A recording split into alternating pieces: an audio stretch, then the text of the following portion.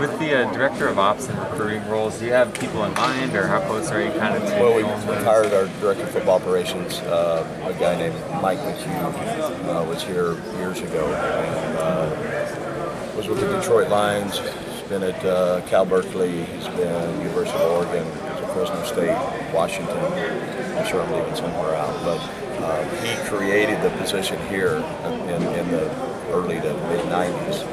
So as far as his experience, it's invaluable to me.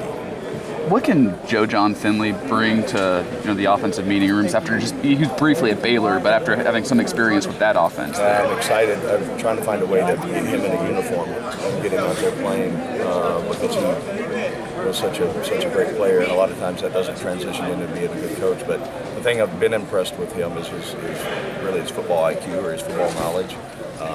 He's working with that side of the ball. He's got some creative ways to find the way to run a football, to get positive yards in the rush game. And he's been part of that. They're pretty good where he was last year running football. He's got a lot of those ideas. It's pretty exciting.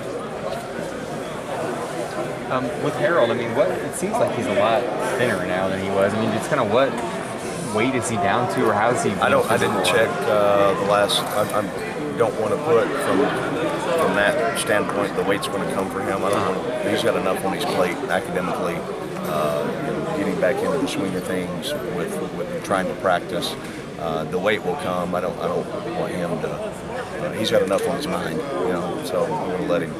It'll come, and as he adds, then he'll become a better player.